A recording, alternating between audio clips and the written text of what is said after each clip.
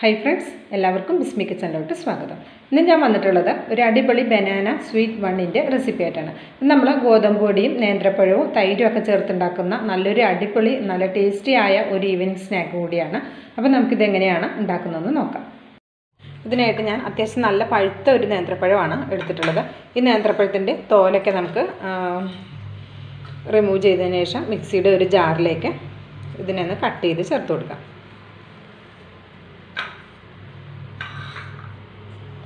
ഞാൻ മിക്സിയുടെ ചെറിയ ജാറാണ് എടുത്തിട്ടുള്ളത്. അതിലേക്ക് ഒന്ന് കട്ട് ചെയ്തിട്ട് ചേർത്ത് കൊടുക്കണം. ഇനി ഇതിലേക്ക് നമ്മൾ വെള്ളമോ വേറെ ഒന്നും ചേർക്കേണ്ട ആവശ്യമില്ല. ഇതിങ്ങനെ തന്നെ അരച്ചെടുക്കാം. അപ്പോൾ അത് നന്നായിട്ട് അരച്ചെടുത്തിട്ടുണ്ട്. നമ്മളിതിങ്ങനെ അരച്ചെടുക്കുന്ന സമയത്ത് ചെറിയ തരികളൊക്കെ ഉണ്ടെങ്കിലും കുഴപ്പമൊന്നുമില്ല കേട്ടോ. ചെറുതായിട്ടൊന്നും അടിയാതെ കിടന്നിട്ടുണ്ടെങ്കിലും കുഴപ്പമൊന്നുമില്ല. ഇതിപ്പോൾ നന്നായിട്ട് അരിഞ്ഞിട്ടുണ്ട്. ഇത് ഞാൻ ഇതേപോലെ ഒരു ബൗളിലേക്ക് മാറ്റി കൊടുക്കാം.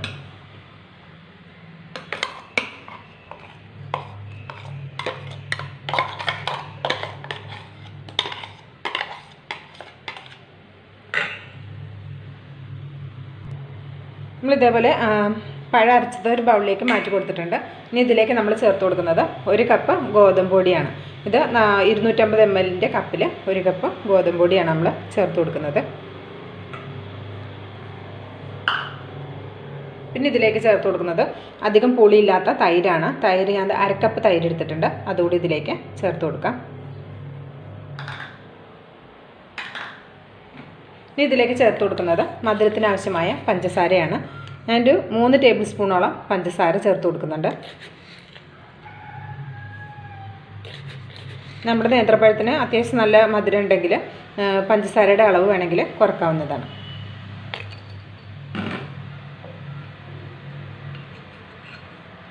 ഇതിലേക്ക് നല്ലൊരു ഫ്ലേവറിന് വേണ്ടിയിട്ട് 1 ടീസ്പൂണോളം ഏലക്ക പൊടിച്ചത് ചേർത്ത് കൊടുക്കുന്നുണ്ട്. ഇനി നമ്മൾ ഇതിലേക്ക് ആവശ്യമായ ഉപ്പ് കൂടെ ചേർത്ത് കൊടുക്കണം. ഉപ്പ് നമ്മുടെ ടേസ്റ്റിനനുസരിച്ച് ചേർത്ത് കൊടുക്കാം. അതൊരു 2 പിഞ്ചോളമുള്ള ഉപ്പ് കൂടെ ചേർത്ത് കൊടുക്കുന്നുണ്ട്. ഇനി ഇതെല്ലാം കൂടി നന്നായിട്ടൊന്ന് മിക്സ് ചെയ്തെടുക്കാം.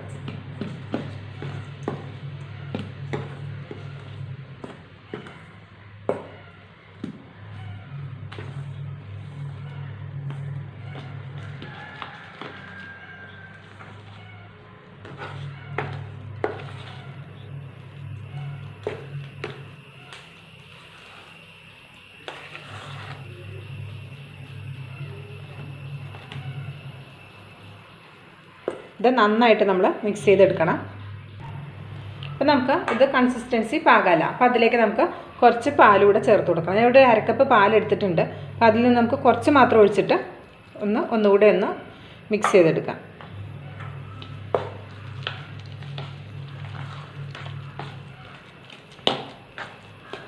മിക്സ് ചെയ്യുമ്പോൾ നമ്മൾ തീരെ കട്ടകളൊന്നും ഇല്ലാതെ വേണം മിക്സ് ചെയ്തെടുക്കാൻ.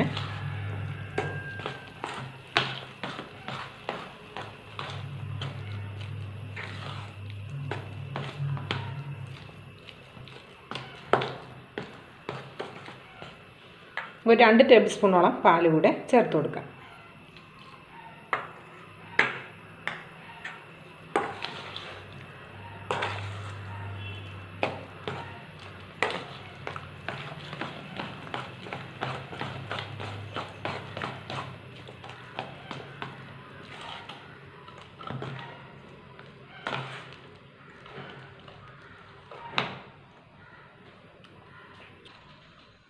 ഇപ്പം നമ്മൾ കട്ടകളൊന്നും ഇല്ലാതെ നന്നായിട്ട് ഇതൊന്ന് മിക്സ് ചെയ്ത് എടുത്തിട്ടുണ്ട് കണ്ടോ.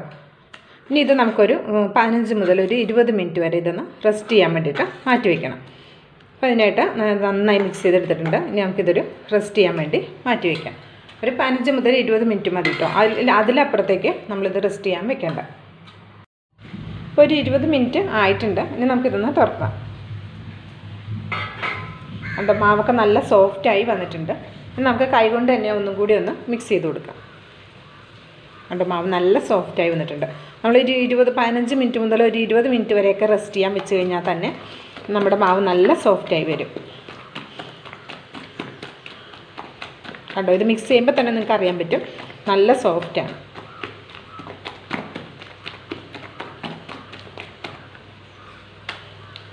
അപ്പോൾ ഇത്രയും മതിയാകും. ഇനി നമുക്കൊരു പാൻ അടുപ്പത്ത് വെച്ചിട്ട് അതിലേക്ക് കുറച്ച് ഓയിൽ ഒഴിച്ചിട്ട് ചൂടാക്കാൻ വയ്ക്കാം. അപ്പോൾ ഒരു പാത്രം അടുപ്പത്ത് വെച്ചിട്ട് അതിലേക്ക് കുറച്ച് ഓയിൽ ഒഴിച്ച് കൊടുത്ത് നന്നായി ചൂടായി വന്നിട്ടുണ്ട്. ഇനി നമ്മളിവിടെ റെഡിയാക്കി വെച്ചിരിക്കുന്ന ബാറ്ററിൽ നിന്ന് കുറച്ചായിട്ടിട്ട് ഫ്രൈ ചെയ്തെടുക്കുക. അത് നമ്മൾ കൈയൊന്ന് നനയ്ക്കുക. അതിന് ശേഷം നമുക്ക് കുറച്ച് ഇതുണ്ടോ ഇതേപോലെ ഇങ്ങനെ ഒന്ന് എടുക്കുക. എന്നിട്ട് എണ്ണയിലേക്ക് ഇട്ട് കൊടുക്കുക.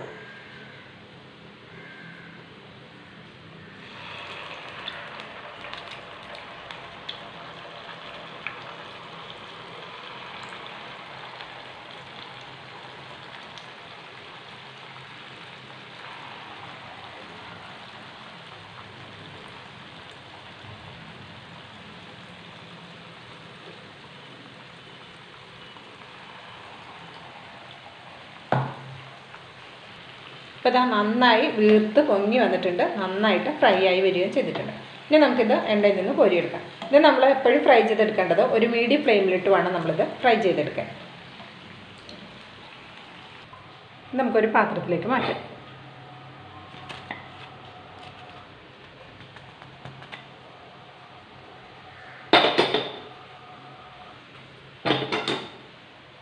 ബാക്കിയുള്ളത് നമുക്ക് ഇതേപോലെ തന്നെ ഫ്രൈ ചെയ്തെടുക്കാം.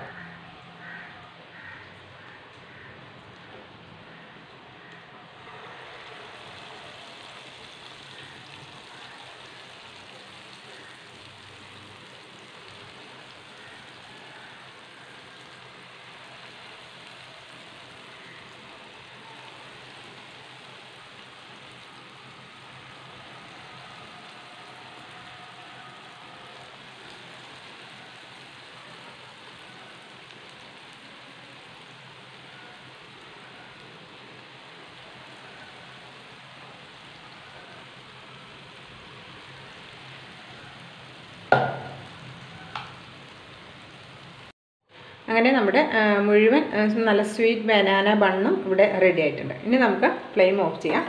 എണ്ണയിൽ നിന്ന് കോരിയെടുക്കാം.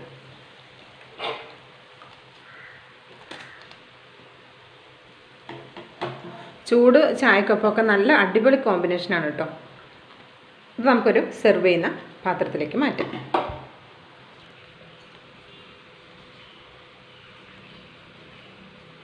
അപ്പോൾ ഇത്രേ ഉള്ളൂ. വളരെ ഈസി ആയിട്ട് നമുക്ക് ഗോതമ്പ് പൊടി നേന്ത്രപ്പഴമൊക്കെ വെച്ച് ചെയ്തെടുക്കാൻ പറ്റിയ നല്ലൊരു അടിപൊളി സ്വീറ്റ് ബണ്ണിൻ്റെ റെസിപ്പിയാണിത്.